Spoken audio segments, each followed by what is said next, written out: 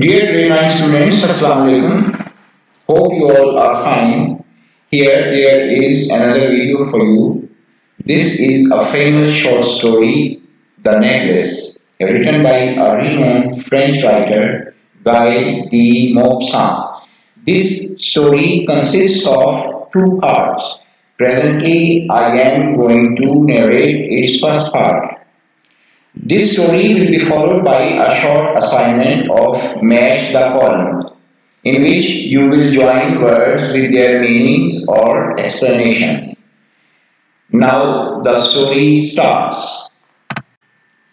The girl was one of those pretty and charming young creatures who sometimes are born as if by a slip of fate into a family of clerks.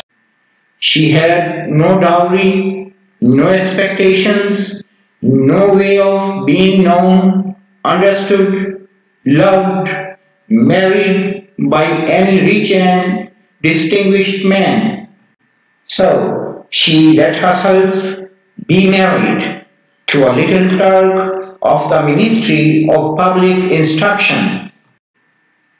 Matilda suffered ceaselessly, feeling herself born to enjoy all delicacies and luxuries.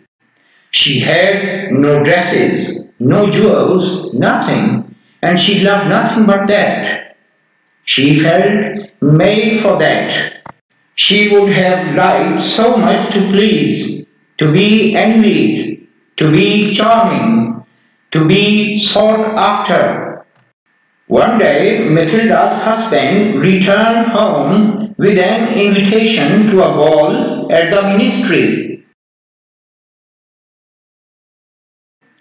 At first, Matilda did not want to attend as she had nothing suitable to wear.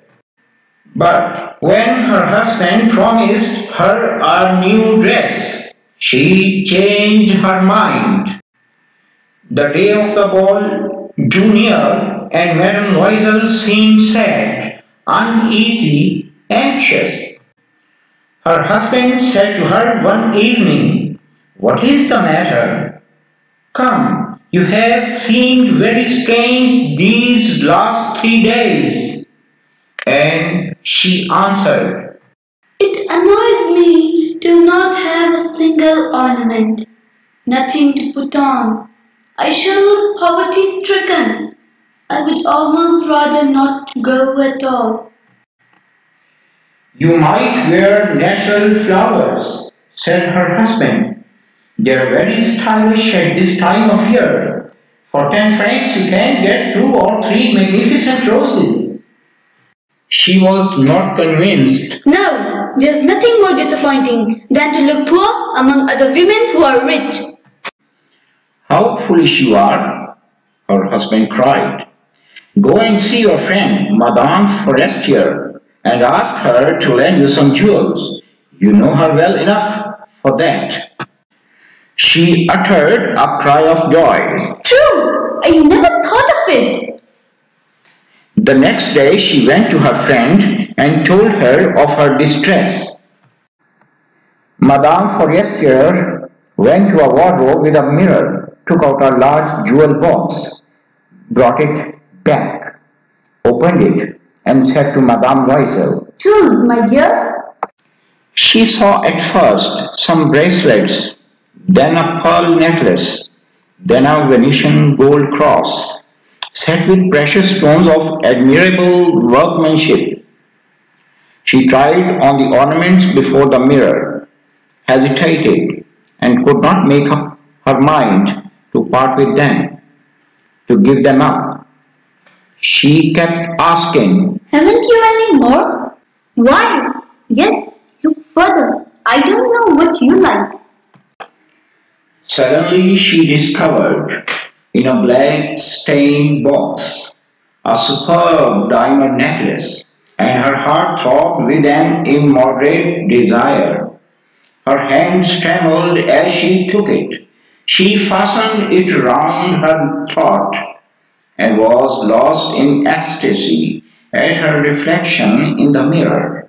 Then she asked, hesitating, filled with anxious doubt. Will you lend me this? Only this. Why? Yes, certainly. She threw her arms around her friend's neck, kissed her passionately, then fled with her treasure. The night of the ball arrived. Madame Loisel was a great success. She was prettier than any other woman present, elegant, gracious, smiling, and wild with joy. All the men looked at her, asked her name, sought to be introduced. All the attaches of the cabinet wished to waltz with her. She was noticed by the minister himself. She danced with rapture, with passion, intoxicated with pleasure, forgetting all in the triumph of her beauty, in the glory of her success. In a sort of cloud of happiness comprised all this homage, this admiration, these awakened desires, and of that sense of triumph which is so sweet to a woman's heart.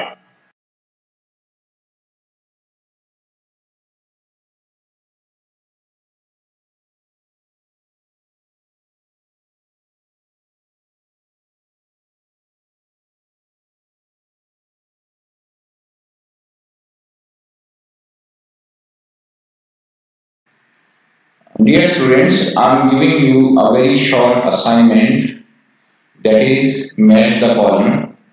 Here you will join words with their meanings or definitions or explanations.